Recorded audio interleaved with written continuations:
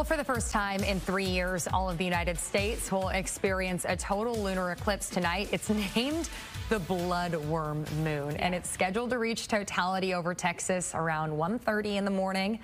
Throughout the night, the full moon will take on that deep reddish color you see there as it passes within the darkest parts of the Earth's shadow. You don't need any special glasses or equipment to see this one, but if you miss it, you will not be able to catch another one until next year. Yeah, the one thing that we're kind of hoping for, keeping our fingers crossed, are these high clouds that are going to be streaming in later on today and this evening. That might make that reddish hue kind of whitish at times, but I still think it's going to be visible. So here we go. We've put together a little total lunar eclipse graphic for tonight.